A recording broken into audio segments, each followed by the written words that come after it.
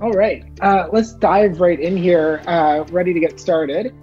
So thanks everybody who showed up on time, and we're gonna jump right in. I want to thank everybody for coming in. I know that we're probably far enough into COVID that everyone's suffering from a little bit of webinar exhaustion here. I know certainly I am. So we appreciate you making the time to talk to us today and to be a part of this.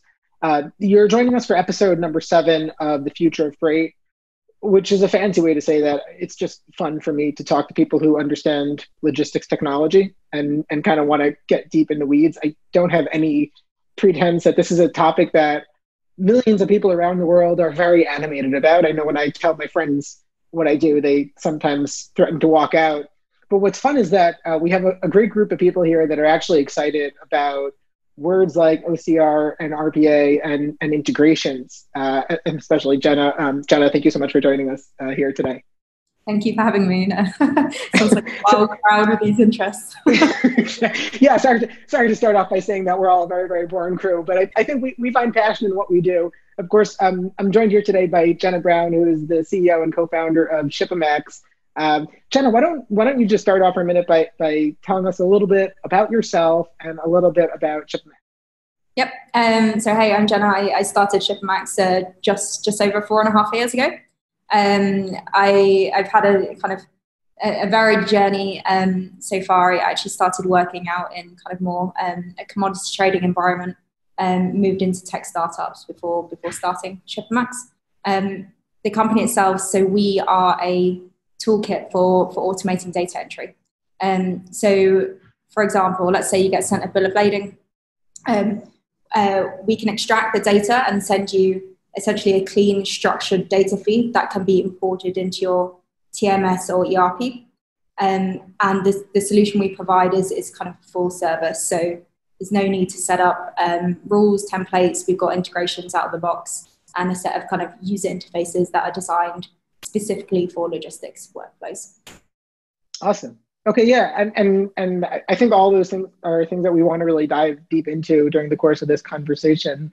In retrospect, I'm thinking we should have come up with bingo cards for acronyms that people could use to drink shots every time we say the right combination of acronyms. But yeah, I think this is like really interesting stuff, because I think almost every logistics provider or carrier that we speak to really discusses the need to get their hands wrapped around data and just trying to figure out what it is, and probably most importantly, how to turn things that aren't really structured data into structured data. And I think it's just such a pertinent topic to talk about. Just a really brief intro or reminder to people about what Freightos does and why this is something we like to talk about. Freightos Group as a whole runs a bunch of different solutions. I think the two most commonly known ones are Freightos.com, which is an online marketplace connecting dozens of forwarders with over 100,000 importers worldwide. And we also run WebCargo, which is a suite of tools like freight rate management platforms, online sales capacity, and then connectivity between airlines and freight forwarders. And really one of the biggest challenges, and why I'm so excited to see more companies and companies like Shipamax in this space, is that getting different types of companies to speak to each other has been such a massive challenge within the industry, and it's really exciting to see. And just a reminder, I usually start off by saying this, but these conversations are really fun because it becomes a conversation. So I want to urge everybody, if you have questions, if you have comments, please drop them in the chat, drop them in the Q&A. We'll be taking a look at them and trying to be as responsive as we can. I'm going to start off really just by kicking off this crazy fact that I heard from, we run an annual conference called Freight Tech, or at least we did pre-COVID. We'll see what happens afterwards. And we had Daniel Mast from Maersk from TradeLens, who was talking a little bit about what Maersk does. And one of the coolest stats was that every day, Maersk ship generates about 20 gigabytes of data, kind of measuring what the water temperature is and a lot of different parameters, really. And that's an awesome reflection of what IoT is, right? The fact that right now there's a lot of things that are happening in the real world. Hardware changes, a container moves from A to B. It's relatively easy to think of a sensor that you can put on that in order to measure it, in order to turn that into something that makes sense. From a freight forwarder's perspective, it's where is this pallet right now? Is the temperature correct? Is it ajar? Is it held at the right angle? pushing that into a system and then making sure your buyer can see it, or making sure you can analyze it. And I guess the first question that I wanted to kick this off with, Jenna, if we shift away from that IoT vision of there's hardware, let's track it, and the common cliche that data is the new oil, what is the data that you feel like people are missing out on and that people need to start paying attention more to in order to get more value out of it? Yeah, I do think the answer for this is different for every company. What I kind of usually say is, if there are key parts of your value-added service as a forwarder or other provider that could be enhanced by better access to data, let's kind of focus in on that. So there are maybe three ways I see companies start approaching us. I guess one, how do you kind of strengthen one of your differentiators?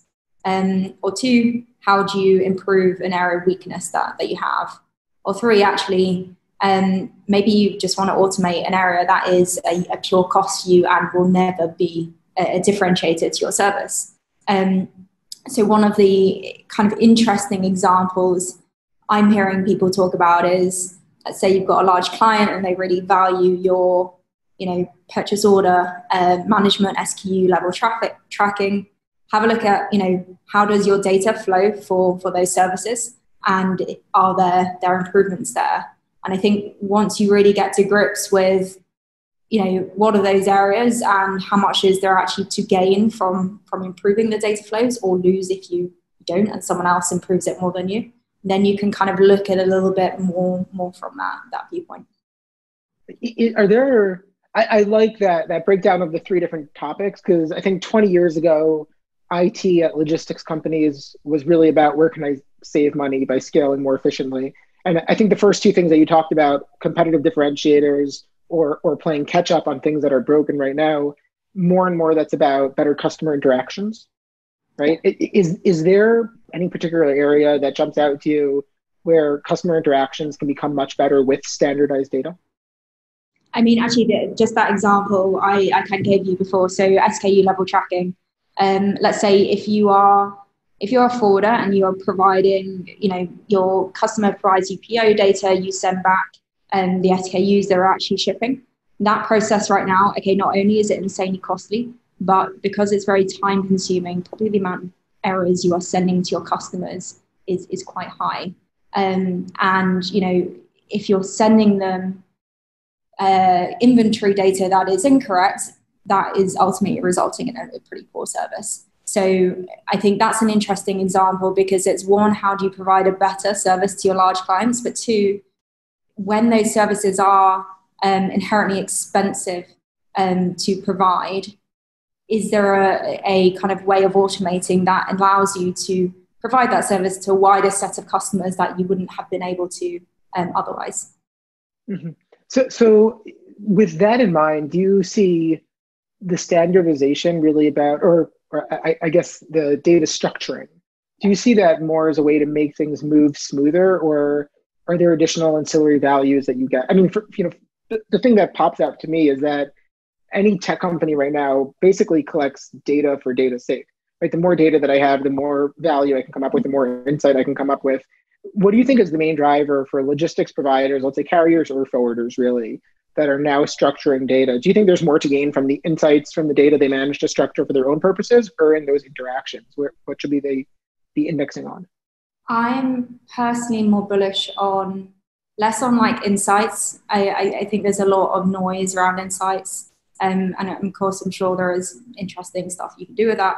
I'm more bullish on the experiences you can provide to customers, and I do think that's very different depending on the workflow you're talking about. There can be examples of insights you can get that may also help you improve operational flows. But I think in general, I'm more bullish on how do you reduce manual admin spend on things, and how do you improve the communication back to your clients, because ultimately that's what's going to make them come back. And so thanks for that. Does that mean that the right way to approach coming up, if you're looking at your existing logistics business, that the right way to really approach, what do I try to standardize or structure first, is where am I spending the most time? Is that like the number, like what's your favorite question to ask a customer when you first sit down with them? I think there are so many questions to dig into to really figure this out. It can be, I think with everything, it's, where can you save the most time versus the ease of automating something. So some of the highest value pieces can also be the most disruptive in the organization. So you actually might, and especially if this is something new you're embarking on, you actually might want to pick something that's kind of easier, that maybe a team is overwhelmed or whatever it is, to prove it before your organization takes that jump for, the big kind of hairy project. So I don't think there's a one size fits all answer. I think when clients come to us, they will usually have quite a good idea of their priorities, which can be based both on strategic things as well as, things they are absolutely struggling with right now in the business. Cool. And from a nuts and bolts perspective, this type of solution would not be something that's really ever customer facing, right? This, like in a perfect world, and correct me if I'm wrong, would a customer ever know that they're using, would a logistics provider's customer ever know that they're using a tool like Shipamax? Probably not.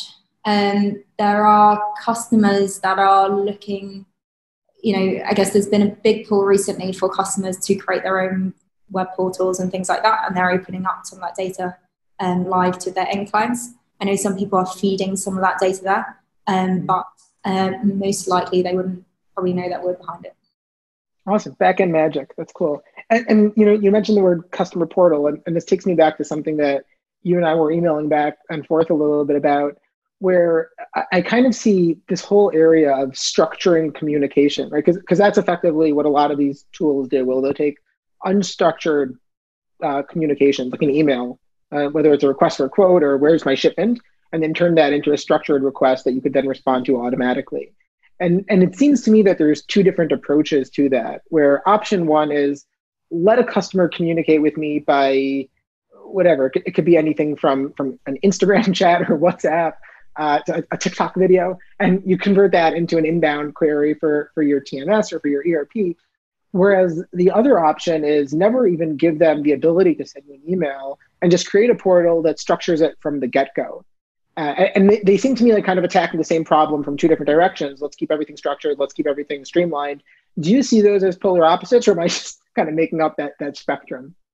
I don't think they have to be. No, I think maybe I'm more in the first camp. So I think this is maybe the camp of like Brian from kind of Chain.io, who basically says like, let your customers, your suppliers, anyone you engage with, let them send you those data or requests in whichever way they want to. I guess your kind of job ultimately as a service provider is to be able to handle that. And now what all these kind of nice technology pieces can do at the other end is like, how do you take all that different noise in different shapes and sizes and translate it into the thing that you need for your internal systems? I think that's how I would go about it. Cool. Yeah, and I love that. That's a great. And I've spoken to Brian about this as well, and I really think that it's a great approach to it. We're really it ends up becoming just this magical kind of transformative mirror where it takes anything that comes into it, it can turn into your specific shape, which is really interesting. Using that as a jumping off point for the next question, actually. So, Chain.io, which is an integrator, right, that basically does technology integrators, and I guess Shipamax, which integrates people with that same technology, I guess from two different perspectives. It's kind of hitting logistics at a really interesting point where historically, you had your logistics software. Maybe it was just a TMS and then, a bunch of spreadsheets or a bunch of a shared Microsoft drive somewhere. And you've kind of had this like SaaSification, I don't know if I can say that, but more and more different SaaS tools that are slicing and dicing and unbundling the logistics ecosystem, where you might used to have this monolithic company, and now you have a separate platform for customs and maybe for pricing and for shipment management and for visibility. It's really becoming a lot of different tools that are all bundled on top of each other. And in order for them to talk with each other, it becomes really, really complicated, but also in order for the humans to interact with them, it becomes really complicated. And I guess like with your front row seat into how this is all changing and speaking to so many logistics companies that are probably pretty gung-ho about technology, how do you see this direction evolving? Like, do you see us going back to a bundled, like your Microsoft Office suite, but for international freight? Or do you think that there's going to be more separate internal systems at a freight forwarder or at a logistics provider, and they'll all be communicating with each other? What's your take on that? Good question. So I guess there's what's happening now, and part of that question is like what's going to happen with acquisitions, right? Because there are some companies eating companies left, right, and center. Yes. So I think we're definitely seeing more and more logistics organizations, I guess, move away from, let's say, bespoke on-prem systems towards that kind of cloud-based, off-the-shelf solution.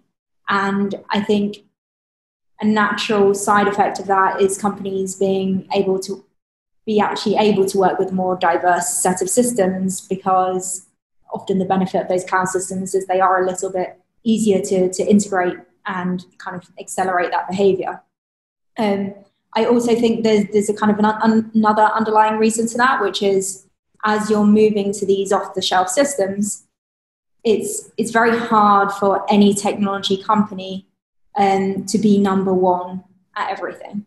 And actually, I think Eric Johnson was kind of posting about this just a couple of weeks ago on, can you really have a TMS for everyone? And probably in actual fact, there are various different niches. So I think I'm more towards the side of companies will move towards best of breed systems. But I'm also very cautious that there are a couple of large players in the industry that are, I guess, creating their own portfolio of these companies to merge together. So we'll have to see whether they kind of remain separate or become some big, Microsoft conglomerate for logistics. Yeah. I guess we'll have like our Microsoft versus Apple versus Linux. From your side, do you feel that customers are coming in knowing what they want in terms of the ability for those platforms to speak to each other, or is that even? Do a lot of the people that are procuring this type of software end up going into this, buying 5 or 6 different, and trying to figure out, okay, how can I duct tape these together to get that to actually work? Or do you feel like there's this conscious effort to actually build up cohesive stacks, whether they works or not? I think so. I guess we usually only get pulled in on a very specific part of the conversation. Sometimes what I do see is, let's say if we're being compared against another kind of a provider that might not be logistics focused. Sometimes there hasn't actually been thought yet to how those systems are going to connect into the CargoWise or the Descartes or whatever, and we have to a little bit unwind from that, because of course these systems, they integrate very nicely to Xero and your Microsoft systems, but that's quite a messy integration to now map it across to a logistics system. So I think I don't know whether it's always actively thought about, or whether it's something, it's like, we'll do it, we'll just fix it, and then we realize afterwards, actually, that's a probably 5-6 month project to really get it right. Mm-hmm. Mm-hmm. Yeah, I see a comment coming in here about how customers are heading to portals where they want the shipper to actually populate and save them data entry. But even though the data elements are mostly the same, and I think this is something that Shipamax is really, kind of bullish on turning data elements into at least the same. Each UI is different, becomes a nightmare to manage versus a nice global API that everybody can feed. And I think that's an interesting point. Do you kind of have an opinion on unified APIs or global APIs? Do you feel like logistics is ready for open sets of APIs for everybody to work? Because my kind of gut sense has always been that every logistics company structures their data so differently and has kind of pushed themselves into these like very specific SQL databases that it's hard to come up with one specific API that fits. Do you feel like we might be moving in that direction, or that it's likely? I think there's a difference between are we ready for open API versus are we ready for a global data standard API. I don't think we'll ever be ready for a global data standard API. I think obviously open APIs are fantastic, and when I look at all these kind of different technologies coming together, you of course come up against these problems like, okay, now I've got 10 APIs from my favorite shippers. How do I use them all without kind of causing pain? And I guess that's the nice thing about technology, is it kind of actually creates those new businesses. So like the chain IOs who go and connect that and then turn it into one. So I think I'm kind of, yes, ready for open API. No standardization will just kind of fix those problems with other bits of technology.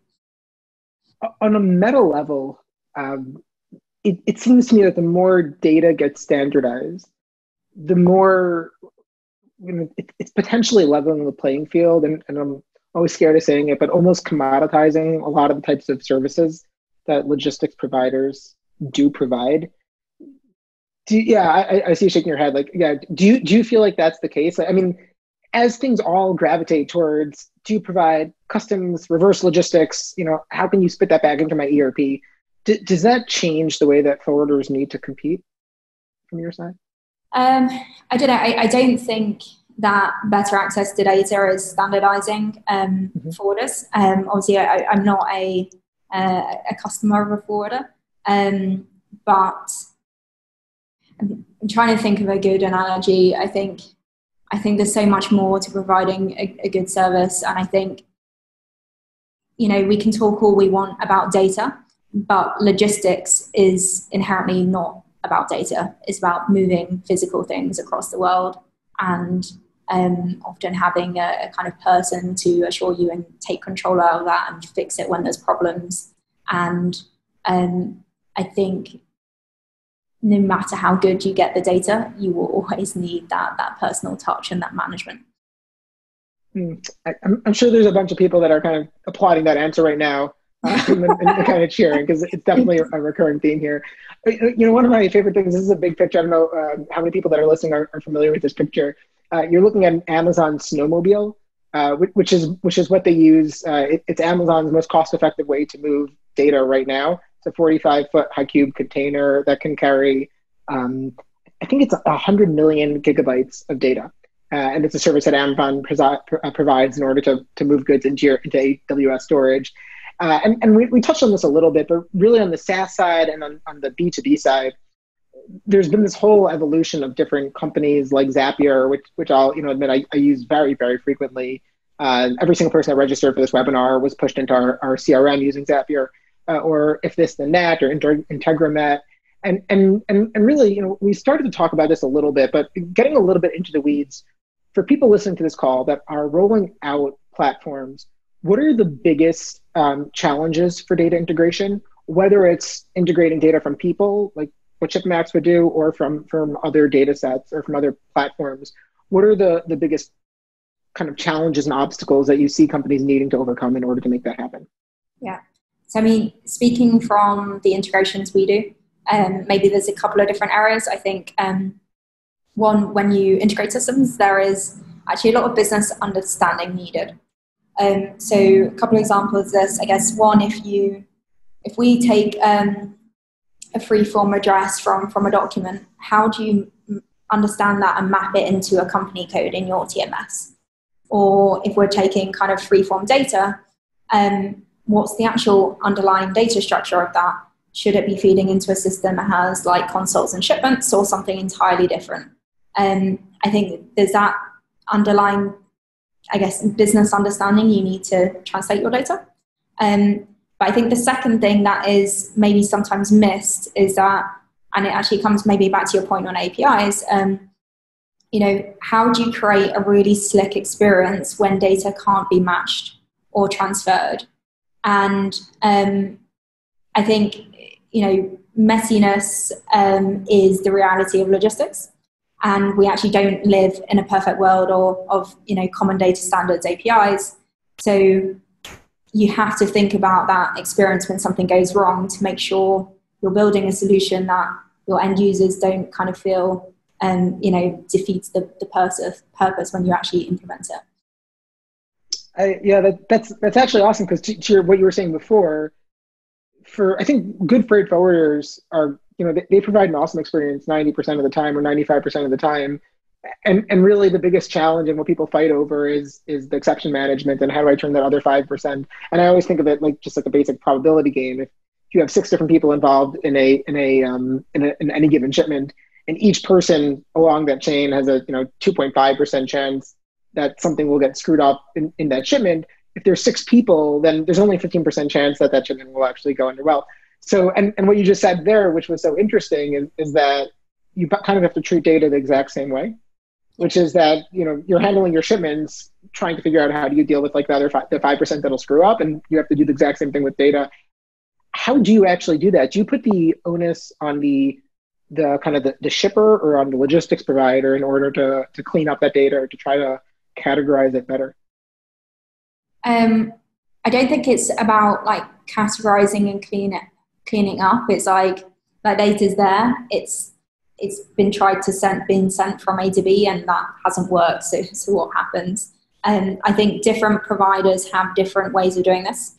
I can talk about it with the context of Shipamax. So let's say when we are processing a document, we get the data, we understand what it means, we structure it, we send it into the ERP. And perfect world, you will never see us like exist, basically. But as we know, logistics is not so perfect. So there might be a number of reasons we get an exception. In our case, we have just a super simple kind of ticketing experience, if you like, which basically says, hey, here's all the documents that didn't go through, and then you can click on it. Here's the document, here's what we extracted, here's why it got rejected. And it allows that human person to deal with that. That's, I guess, one example of how you can solve that. And then that, for us, that interaction takes about 14 seconds to resolve on average. Mm-hmm. Other systems I know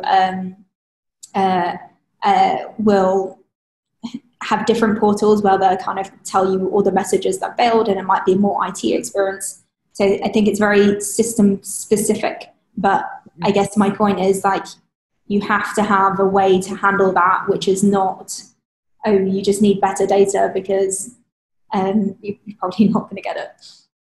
Great. Yeah. And I think it's such an important lesson on the data side and really logistics technology in general, which is you have to optimize for your happy flow, but make sure that you can solve for your sad flow. So moving on here, this is kind of one last major question here. I spend a lot of time just like looking up at different companies and how they're dealing with technology, and just one recent thing that I came across, which was such an interesting contrast, with Kuehne+Nagel, who I think have always done a very good job at automation. And not going into their specifics, this is from their Analyst 2020 half-year briefing, but kind of talking about these like very basic things that they're doing, like document filing and where they want to optimize status updates, carrier communication, and of course a lot of these have to do with both internal and external integrations. And then I also saw that they have a WeChat platform, which for those who don't know is a very popular chat app in Asia, and I'd never seen that they did that. And I thought it was pretty interesting. And then I was just kind of popped up in my head this question: you work constantly with different logistics providers. Do you feel like there's any like one or two characteristics that they have that kind of set up differentiation between ones that are early adopters or strong users of logistics technology and those who are not particularly strong?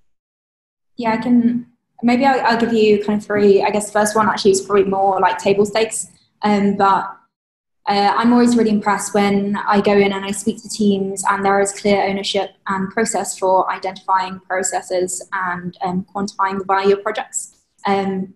I think that's a kind of must-have, but I guess it's kind of more table stakes in terms of when you're really thinking about leadership. I think second thing is the ability to question all previous assumptions. So sometimes we see culture and emotion has an overwhelming sway on decision making.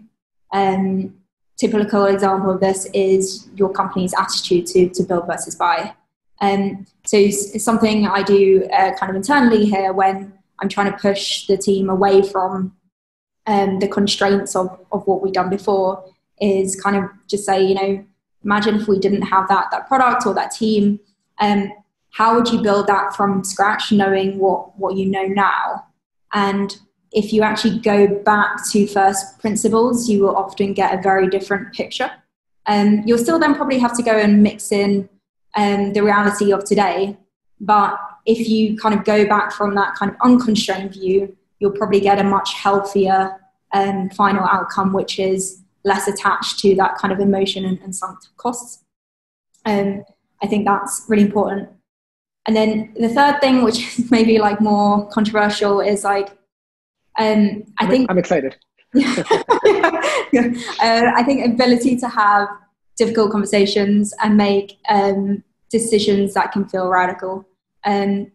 So a classic example right now is cost cutting. So most companies we actually speak to don't need to cut costs. They can shift resources, especially if they're growing. But some do, and especially right now.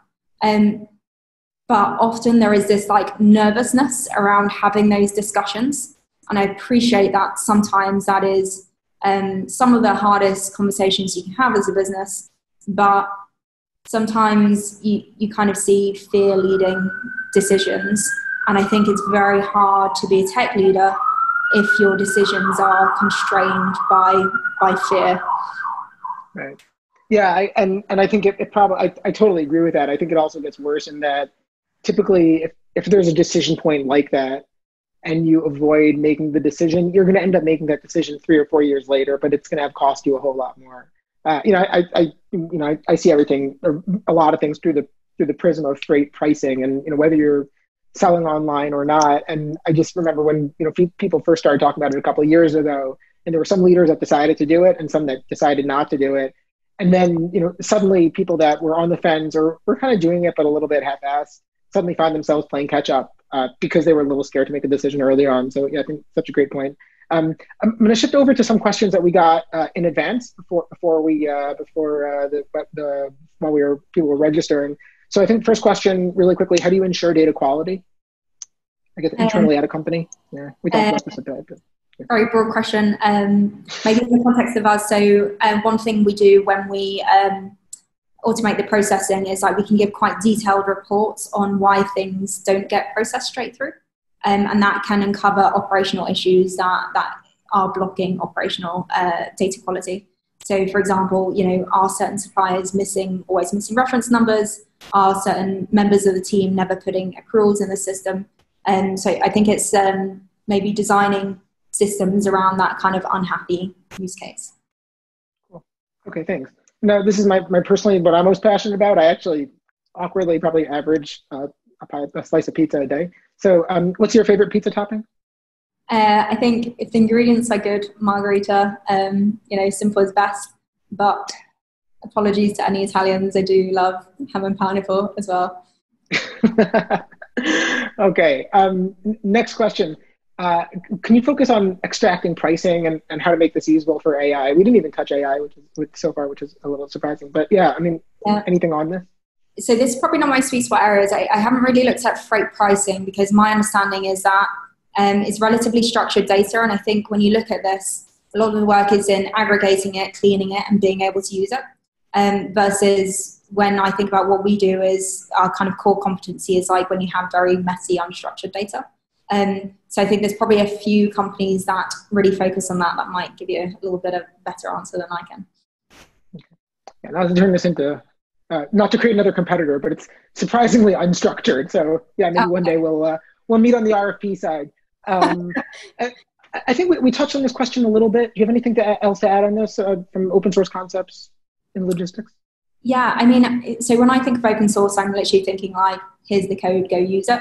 I haven't actually heard of any really open source projects in logistics or any on my radar. Obviously, in the wider tech space, you've got things like Loopback or TensorFlow. Actually, do you know any logistics open source? I know some data structures, right? Like DCSA putting together their standards for container shipping and track and trace. But I think that a lot of them, it's really it's slow. I mean, even for standards, I always look at air cargo and kind of how long it takes IATA to push out new standards. They've had this like e-booking, e-airway bill standard for over 10 years, and they're only at like 70% penetration rate. So yeah, I think my guess is that the real open source, unless a very large player, and this would probably have to come from carriers, would want to create software to really standardize it. I think it would really be limited to data structures, is my guess right now. Are you a business book person? Any favorite business books to recommend? Yeah, probably one of my favorite is Hard Things About Hard Things by Ben Horowitz. I think as a kind of relatively young leader, that kind of insight and experience is quite helpful for me. Awesome. And I just in the interest of time, I just want to get to this last question, which was really interesting for me. You started talking about this in the very beginning about pivoting from kind of working in the bulk market towards general forwarding or logistics providers. Were there any key lessons that you picked up while you were doing that, or any particular insight of what drove it? Yeah, I think just always being like brutally honest and challenging your own assumptions. So essentially what happened to us is, we had an initial product, we'd sold it to an initial market, we had customers, we weren't losing customers, but we realized our initial target market wasn't actually big enough for a VC-backed company. So we had to look at the core technology we had built and understand, why are people buying it, what's the actual value we're driving, not what we want to drive to them. And is there another subset of people that actually might find a similar value? And I think fortunately for us, we realized we could just kind of sidestep into container logistics, and it was pretty happy days from there. Awesome. Yeah, it's great to hear. Jen, any parting words or thoughts on your side? Not. Yeah, I didn't prep you for that. It's okay if you don't. Not on the top of my head. Okay. All right. Well, Jenna, thank you so much for joining us. This was really so interesting from my perspective. I know that there's a ton happening in this area, and for those of you on the call, if you're not already structuring data from your customer engagement, highly recommend that you head over to Shipamax's website, drop Jenna a line, and talk to them about it, because I do think it's something super important. Right now, another just topical thing right now, just to kind of shill this away a little bit. Freight pricing continuing to rise. We put together some interesting insights around the actual supply and demand perspective of this, like why are prices actually continuing to go up, and you can get that at freightos.com/broken. We'll be doing our next webinar. Will be in another couple of weeks. We'll be sending out an invite. We'll be with the former chief technology officer at Maersk, who just finished his job a couple of months ago, talking about the evolution of carriers and how they've been shifting kind of from being a monolithic carrier to a fully integrated service. Jenna, thank you so much for joining us. This was really such a pleasure to talk about. Oh, no, thank you very much. Awesome. And thank you everybody for listening. Have a great day.